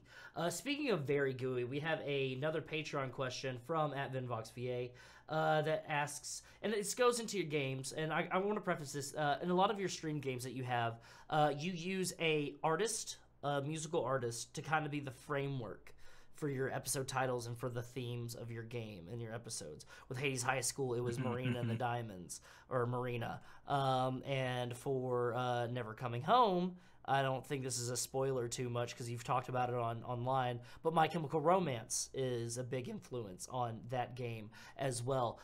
So with how important music seems to be in your life, what is your go-to playlist? Just go-to, like when you're just doing whatever. You're sitting there working, or you're writing, or you're doing whatever. Vin wants to know, what's your go-to playlist? A go-to playlist is one I made called Fancy. I think the first song on it was Fancy by Reba McEntire. By the now dethroned Iggy Azalea and Charlie. And I never changed the name. I don't even know if that song's on there anymore. But it's my ADHD dump playlist for any song that's I like, so I put in there. It is, I'm sure, hundreds of hours long at this point, and I usually just listen to the last 5 or 6 songs in there, and that's how I keep it organized by these are the most recent songs I put in there. That's what I like a lot. I'll listen to those on rotation until I just rip every ounce of serotonin from each of these songs that I can before moving on. But now I have like a giant playlist of songs that I can shuffle and enjoy, but usually it's just a rotation of whatever I'm feeling, and it's rarely like new songs. It's usually just like whatever I happen to be feeling. That's my that I make much use out of the Discover Weekly function. Okay. And then I have a Table Goth playlist, actually, or a Taste of Youth playlist that I listen to quite a bit too, because Taste of Youth also, every episode is named after a song, and a lot of good ones. Excellent. I just find it funny that it was I gave you an out by saying Fancy by Reba McEntire, and you still doubled down and said Fancy No. by known ally to the BIMPOC community, Iggy Azalea. I Excellent. stand by, not her, but that song. By that song. That song is Okay. a very important place in my life. There's yeah. Should we separate art from artist? It depends. There's not a yes or no. Okay. It's a case by case scenario. I think there are times where we can, and there's a lot of times where the crime absolutely is enough to just not participate in anything they do. Depends on the crime. Excellent. That is a very measured response. So yeah, just want to shout out Free YSL, Free Gunna. Speaking of Free YSL, Free Gunna, what is one project that you really want to do that is in your hopper, but you know that you will never be able to do? What is the one that you know that you will never be able to produce? That the dragon that you're chasing. I know mine. I'm gonna go back to Pokemon. Honestly, I really want to do a Pokemon RPG. I love Pokemon. I think it could be a great fucking RPG. I've played a Pokemon RPG before, but I can't think of enough fixes for the fact that Pokemon battles are going to be boring. 2 people with 6 monsters fighting. It's either going to be like it is in the games where each one hits each other, or you'll try to do something cool and drawn out, and it's going to take 2 hours. It's going to be worse than a D&D encounter. I've thought of different ways to fix that problem. I thought of lore reasons why you can only have 3, which I think could be cool, because then you really got to, like, that moment of, like, who do I pick could have a lot of, like, emotional consequences. I want it to be 3, like, period. Like, there's no, like, professor to send all of your extras to, because I like that emotional, like, because that's a big part of Pokemon, right? The attachment with your Pokemon. Having 3 would be, I don't know. There's a lot of interesting. I've crafted a whole homebrew world to make this work, and of course I'm trying to make it dark, even though it doesn't make sense for I mean, it can make sense for Pokemon, kind of like the manga, but it'll never happen because it's too hard, or I'm too lazy, or a combination. Excellent. What's yours? What's your dragon? My dragon is a solo produced series utilizing the cult system, and by solo produced I mean it is a produced full function kind of audio / visual kind of drama. I want the audio to be really good, the sound design to be really tight, but a one-on-one kind of game using cult that goes through exploring grief and recovering from grief, and just hierarchy of needs, and as well as, like, introspection and ego death, but I want it to be just like me and one other person, and I want to do it, and I think for me to actually do it I just have to set aside everything and just do it. It's a project that I want to do with Leslie, who's on our cheat, because I think Leslie brings a certain gravitas and a certain Not a fan. edge that you don't see in a lot of, like, it's particularly a lot of femme presenting actors, and I'm going to call her an actor. She's been in multiple different shows, so I'm going to call her that. But I think that she could help tell the story. It would be because I'm a big fan of David Bruckner. I'm a big fan of Ari Aster. I'm a big fan of a lot of stories that deal with grief, or what we call grief horror nowadays. Things like Midsommar and Hereditary. And recently we watched it last night in my Discord server, The Night House, and things of that nature, as well as, like, Mike Flanagan. I think especially with Haunting of Hill House and The Haunting of Bly Manor. I think, like, a lot of stuff with, like, religious trauma and growing up and dealing with all that stuff, and confronting grief, but in certain ways where having the supernatural there almost makes it easier, would be very interesting. But I don't think that I could do it, because I'd have to set aside when you're doing content creation and you try to put a hand into it as much as I have, a lot of people expect a lot of different things from you, and you have to do a lot of different things to make people happy and also to stay relevant. You have to constantly be doing things, and I think that kind of project would require me to step away from doing a lot of that day-to-day stuff and just kind of focus on that, to do it right, to do it respectfully, and to do it correctly, and to not be a hack about it, because that's my biggest fear, is to be a hack. What's your biggest fear? To be boring. To be boring. Well, nobody has definitely ever said that you are boring.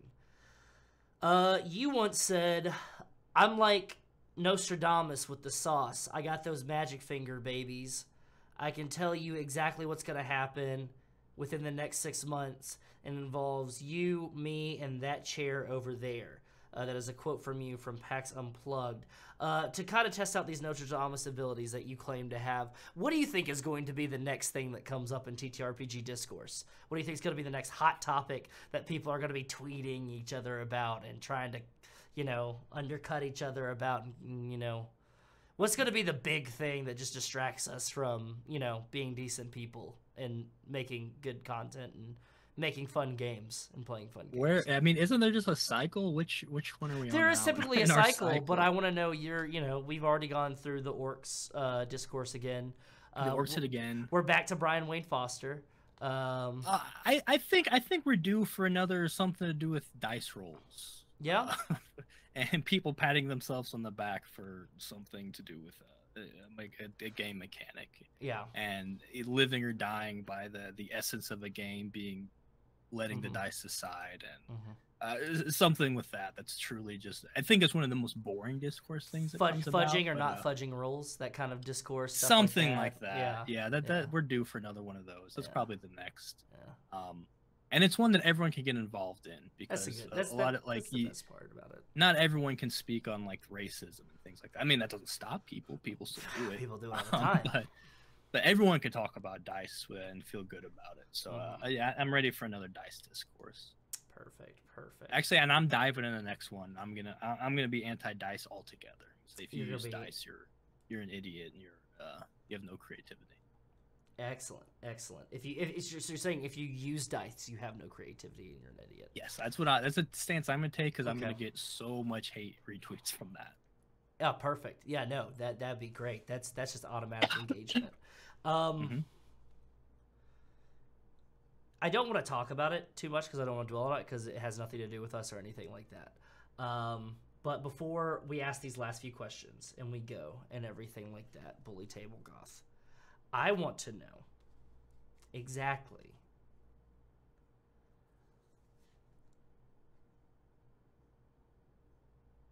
and I typically save this question for the end and for Derek to ask it, but we're at a good place. And we kind of mentioned that kind of like, what do you want to be known for? But what is, and this is like to set aside everything that has to do with TTRPG discourse and all this other stuff like that. What is the one thing that how do you want to leave this world? Is essentially what I'm asking. What things do you want to come from your time on Earth? Not what people are saying about you, but what with all the time that you've spent into what you've done and everything that you've had going on, and especially in the past few years where we've had COVID, there's been a lot of uncertainty. I mean, you had a vasectomy in the middle of a pandemic. I don't think there's anybody as brave as you. Going out there. A shout out to all of our frontline workers and Bully for getting a vasectomy during a pandemic. But what do you creating more of me? Yeah, but what do you want to come from your time on Earth? What do you want to be able to look back on and say with pride that this happened, and I'm glad that it happened, or this didn't happen because of what I did or what I said or who I am and what I stood for?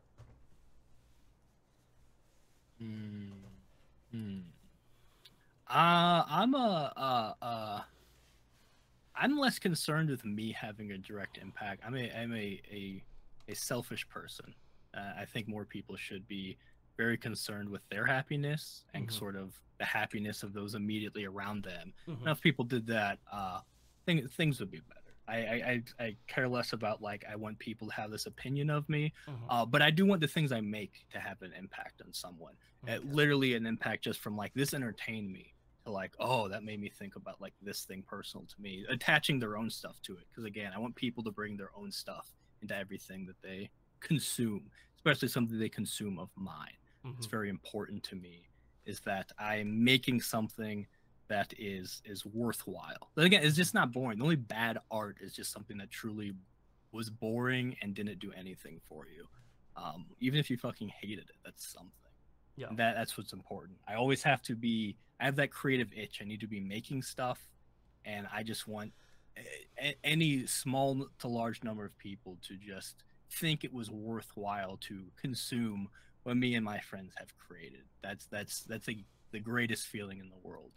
Um, and then just for me personally, I'm a person who's used to. I mean, I've gotten better at it, but I was terrified of the idea of regretting something, of not exploring every option, of not. I used to be really bad about having the grass is always greener uh, mindset, and always instead of being satisfied with what I had, thinking like this thing's great, this person's great, this thing in my life's great. Um, but because of that, this other thing's probably better. Just never. I used to be really bad at truly being satisfied with my lot in anything, even though many times I've had a great situation in my life, and I'm learning to be happy with that and to actually settle into things. And that's what I want out of my life personally, is be able to look back and be like, I did what I needed to do. I didn't just immediately settle for something, but I also learned to be happy actually sticking with something that made me happy, figuring out the balance between those two things. Speaking on And those are two balance, different answers to two unrelated questions that I made up, but yeah. that kind of leads into my last question before we get into like a speed round. This is kind of I kind of want to open this up because this is kind of something, because you asked before this entire thing, you said you wanted me to dig, to give you an opportunity to either be very truthful or to be completely and absolutely false, and just to lie through your fucking teeth and just be a complete bullshitter. But I want to end with this, with something where it's absolutely going to face you directly in the face before we get to our speed round, because we end everything with a speed round where it's like word association. I'm going to ask you a question. You're going to answer the first thing off the top of your head. We're going to see how fast you go. But Kurt Vonnegut has been known to say, this is a quote of his, "Of all the words of mice and men, the saddest are, it might have been." He wrote those words, and those are very poignant words, I think, though they are quite simple. And they kind of inspire me to ask you this question. What is the one thing that you wish you could say to a person that you never got to say to them? And I don't want you to tell us the person. I don't want us to tell us anything about this person or the situation. But what is one thing that you wish you would have said to somebody that you did not say, that you regret not saying? Something that I can't say to someone. So there's a couple different ways I want to take this. Okay. I don't know if there's anyone who's like, an easy way to read this is like someone's past, or you'll never have an opportunity to say something to someone. To me, how I interpret this more is there's people in my life currently, someone in my life currently. Okay. There's a lot of things I would like, who needs to hear things. I want to be able to say things. And I know I will regret not saying them, but I just can't say them to the person. Indeed. I think that's that might be. What was the question? What's the actual thing I would say to them? What's the statement that you would say, or the question you would ask them, without saying who it is? Mm-hmm.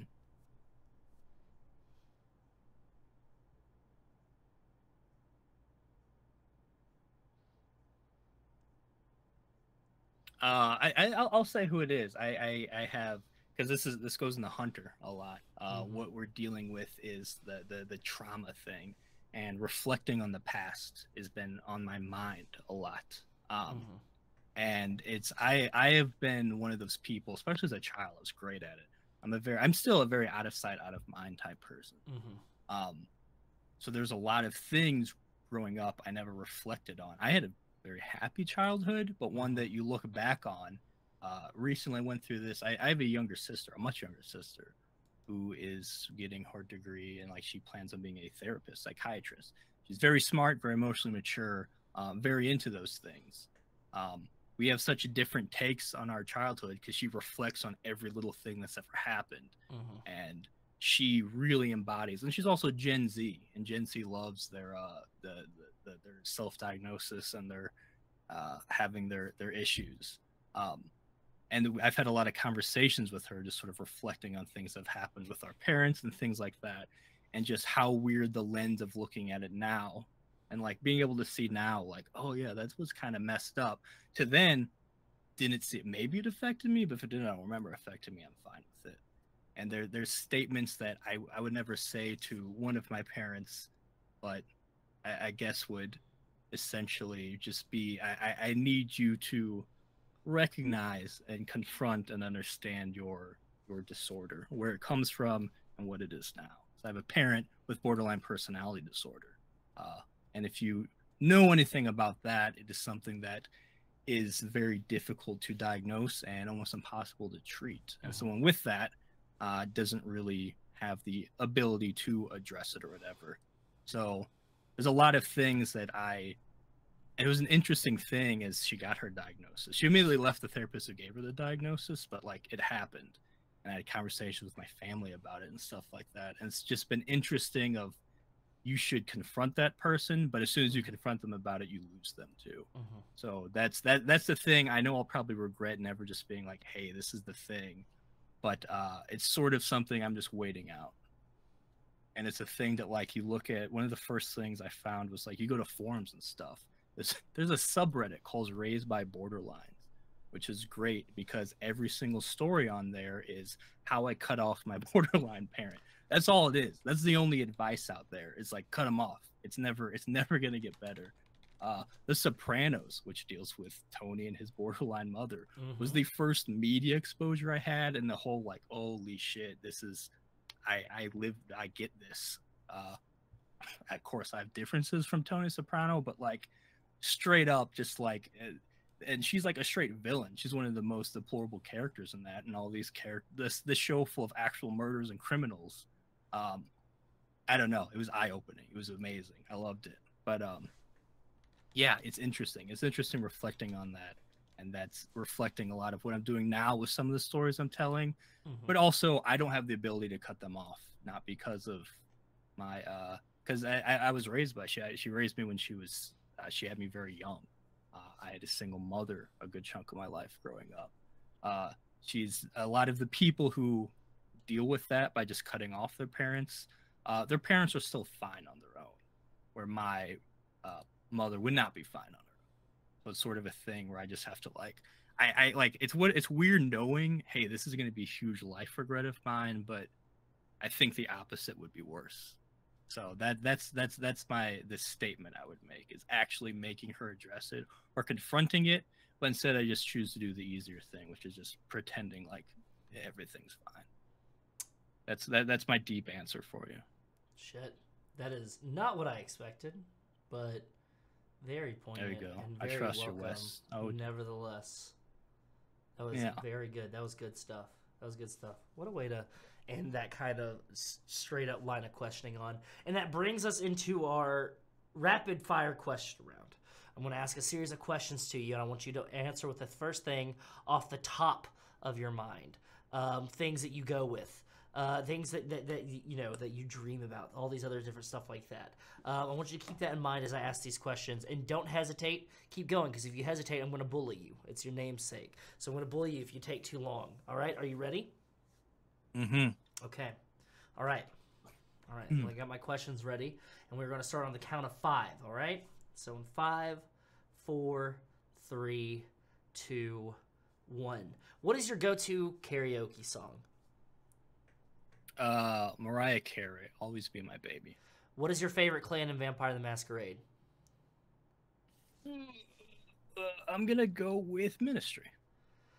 You have to fight a controversial TTRPG figure in a Ted Drews where the doors are locked but anything goes rules. Who are you taking on? Research.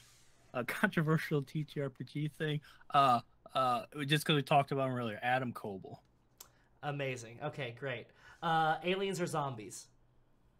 Aliens. What's the most expensive thing that you have ever broken? my own heart. Who is one person that you wish you would have met sooner in life?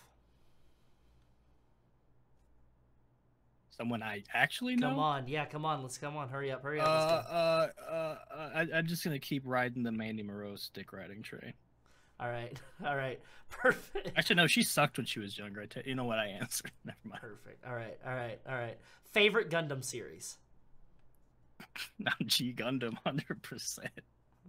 G Gundam. All right. Yeah. And we've heard about it. You talked about it before. All right. Tom Waits or Tom Jones? Let's do Waits. Tom Waits. New coat of pain. Dream blunt rotation. Blunt rotation. Reggie Watts. Who else do I like as a person? Reggie Watts. Fuck.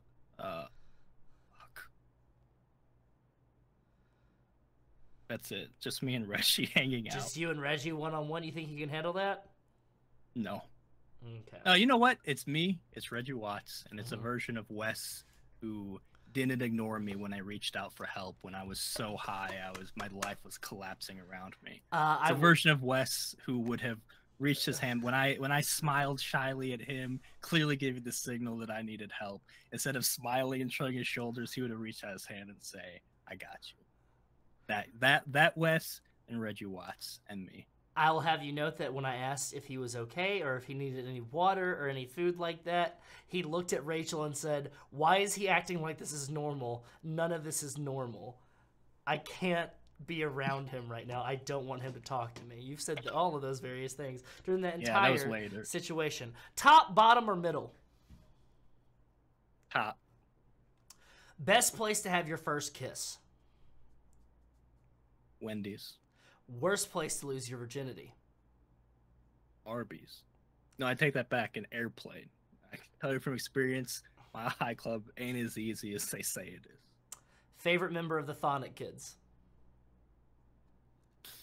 Ben Voxier. Least favorite movie of all time? Least favorite movie of all time is... God, do I watch movies? You know what? Batman vs. Superman. I fucking hated that movie. Perfect, perfect, perfect. Best concert you've ever been to? It was Manchester Orchestra. When I just got back from a trip. It was their Mean Everything to Nothing. Manchester Orchestra or My Chemical Romance? Manchester Orchestra. Manchester Orchestra or Ted Drew's Frozen Custard? Manchester Orchestra. Ted Drew's Frozen Custard or St. Louis style pizza? Oh, pizza. Pizza. St. Louis style pizza or Manchester Orchestra? Manchester Orchestra. They always win. You have 24 hours to go and rob a bank with 3 people. If you fail to rob the bank successfully, which means none of you make it out with any cash, then you all die. Who is the 3 people that you pick?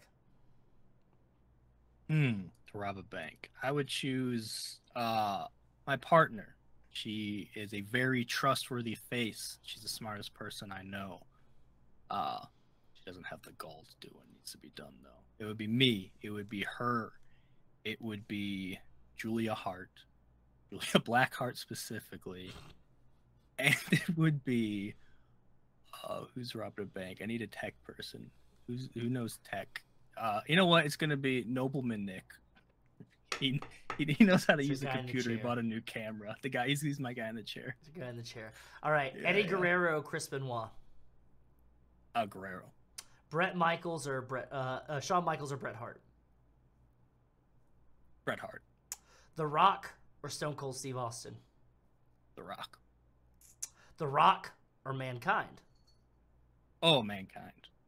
Brothers of Destruction or the Rock and Sock Connection? The Rock and Sock Connection. Intercontinental title or the United States Championship? I'm an Intercontinental. Yeah. Excellent, excellent. And last, but certainly not least, did you have a good day today? No. I woke up a couple hours ago from being in bed sick all day. But you know what? Taking this in consideration, overall a good day now. Perfect, perfect. I'm so glad that I could be a part of your good day, and I'm so glad that all of you could join in with this good day for this season finale of Late Night Comfort. Thank you so much, everybody that has joined us for this evening. Thank you so much, Bully Table Goth. I also, before we go, I have one personal question that I have to ask, because this is for me. This is not for anybody else at home, but I gotta know, who was your favorite character on Euphoria? Oh, Nate Euphoria. Nate Euphoria is your favorite character? Damn it. I don't know if I can agree with that, because you know what? I'm a Rottweiler. I'm an animal. I eat what I kill. Okay? You know? I don't know if I can agree with that. But yeah, before you go ahead and tell... That's a good contender. Season 1 Nate, though. Season 1 Nate. All right, perfect. Can't believe that we are grown people that watch a show called Euphoria on HBO. All right, before we raid into somebody and everything like that, like people have done tonight, can you go ahead and tell everybody who you are, what you have going on, where they can find you, and what to expect coming in the next few weeks? I'm Bully. I'm dying. Bully Bullsworth Table Goth. Watch Hunter starting next week. It's gonna be fucking amazing. Watch that. That's gonna be very good. Shortly after that, you'll catch me running a game. I can say now because I think everyone's agreed, and we have a session 0 Monday. And I guess the cast is complete because no one has said they don't want to do it still. We're gonna have some Regency Vampire. Next edition of what I'm calling Cult Chronicles, which is cults from Cults of the Blood God. Could be a little Regency with April Raygun, Rissa Rave, and Wreck-It Raven. Gonna be a great. That's gonna be good. Those are all problem people, and I can't see what they get up to. And then what's the next thing we have? Me and Major be cranking out Hunter videos because we gotta. Gross. That'll be happening. And then our next Thonic Kids thing, which will be Rachel running some Good Society. Sometime in the future. We'll see when. Don't know when. Which will be no. If that, then Prince. That's the end of our Thonic Kids blunt rotation, game rotation. Then we go back to Hades High School, maybe. And yes, I would love to. We do whatever I have planned for y'all next. It's probably not Camp Half-Blood, though. I've got some stuff. A little dust on the bottle and some little ideas in the brain. Wowie zowie indeed. Excellent. So make sure, I went ahead and dropped the links. Twitter.com, table_goth. You're not going to see anything except for anything to do with Table Goth. Unless he gets a little bit too drunky wonky at a game cafe in Philadelphia and kind of gets in his fifis, which is great. We love it when Bully Table Goth. Next Packs Unplugged, you'll see another big emotional thread. You get one each. Perfect. And I went ahead and dropped the link to twitch.tv TableGoth, but you can also follow them on YouTube and everything like that. Before we raid into Booty Mashup for some music and things of that nature, you can find me at Thirst Trap Moth on Twitter. Go ahead and follow me, or don't. I don't fucking care. Go ahead and follow us here on Twitch, and go ahead and hit up our YouTube, where you will find this interview and other interviews in this series. And I just want to say, this whole season, I wish that Derek could have been here for this last interview, but things, kind of work out how they do. And I know at PAX Unplugged, you two will finally be able to meet and duke it out in the middle of the Philadelphia Convention Center. I cannot wait to see one of you take a spine buster through the level up dice table that they have, the booth that they have set up there. It is going to be fantastic. Go ahead and, hit us up on Patreon to support us directly. Discord, go ahead and if you have any spare money, we are $10 away from the magic number of $690 left. And we're also, $320 away from our $1,000 first goal for Trans Lifeline. So go ahead, if you got anything, go ahead and consider donating to Trans Lifeline here to help out those that are in need, especially trans people that are in crisis and those that are in the LGBTQIA plus community. They deal with micro grants. They deal with having resources on hand and having crisis center available for those that are in need, that need to be talked down a little bit. So go ahead and hit them up. It's a great, great, great great benefit. Bully, there's one question that I forgot to ask, and I'm seeing it here on my notes because I got caught up in the Manchester Orchestra Say Anything conversation. Your handle is Table_Goth, and there's somebody else on Twitter that has the handle at Table Goth. What words do you have to this person? You got me. You got me again. I know it's Vinvox who has it. I know they stole it before I did, and please give it back. I need it more. I use it more. My own manager of likability doesn't even know how to tag our channel because of it. Please, we got to get rid of the underscore. Please, absolutely. The only time I've ever seen this man grovel on his knees in front of somebody for a Twitter handle, so it must be important. Excellent, excellent. Well, that is all the time that we have for this evening. We are going to be going ahead and raiding on over because it's pretty late, so we're going to be raiding on over to Booty Mashup. So go listen to some music there. I think they're currently listening to Lowrider mixed with WAP. So go ahead and enjoy that. That's going to be very interesting. But until then, I want to keep in mind, it is Pride Month, so support queer content creators that are out there. Do not give your money to big corporations that are merely utilizing Pride as a way to fund right-wing conservative things that put LGBTQIA plus people in harm directly. I'm talking about Chick-fil-A. I'm talking about Walmart. I'm talking about Target. I'm talking about Home Depot. I am talking about all these other places. Find alternatives to give your money to this Pride.